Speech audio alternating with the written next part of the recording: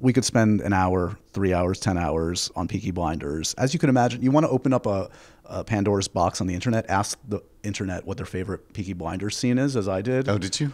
Well, wow, what did you get? I got a lot. Right. Where do we even begin? Well, first, let's just talk about the phenomenon of Peaky Blinders, which I know you're very grateful for, and it means a lot to you. That character, Tommy Shelby, has been immortalized on the body of Dave Bautista and many a people. By accident, apparently. Is that right? Apparently, that's what he said. That's hysterical. Yeah. Do you still see tattoos of Tommy every once in a while? Yep. How does that strike you when you know your face has been immortalized on a human being's body? I mean, it's quite something, you know. That's quite a level of I don't know, zeitgeistism, whatever the word is. But yeah, I've seen some amazing tats, like really, really cool ones. Yeah. So they're always I'm very impressed and honored. Would you ever consider immortalizing? I feel like you would go with a musician if you were going to do any kind of figure from pop culture on your body, a tattoo. Probably a musician, yeah. Right. But don't ask me who. But no. Not Bowie? I feel like Bowie keeps coming up. I just buy the records, you know. You're good to get. I know the music. The records are enough. Yeah, they are kind of for me.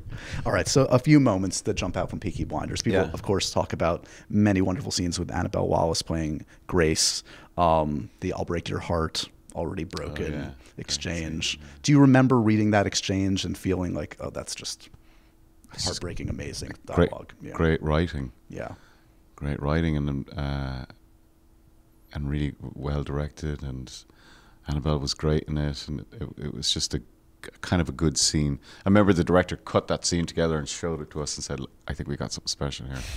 Do you feel that generally in the moment now? At this point, do you have kind of like that barometer on a set, or not really? Generally, the default thing is, I could have done that better.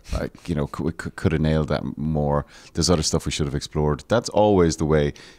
I feel like if you finish a scene and you all are high-fiving, that's a weird vibe. That's weird. Yeah. so and it doesn't go away. It's the same. Yeah. You know. End of season 2, Tommy thinks he's meeting his maker. People always, of course, talk about this and that walk away from the grave. Oh, yeah. Do you remember what's going on in your brain, in Tommy's brain, how you're processing that moment? I was just in it, you know. I can't really recall. Yeah. It's quite a while ago, but I just remember being in it. It was almost like most normal people would be relieved to not be dead. I think he was relieved. No, he was wishing that he was dead, I think. Right. You know? Yeah. So that was the distinction with him, I think. On a kind of a more trivial note, but like a resonant note, no fucking fighting. It's just like the meme of all memes. Yeah. I know you love a good meme, Cillian.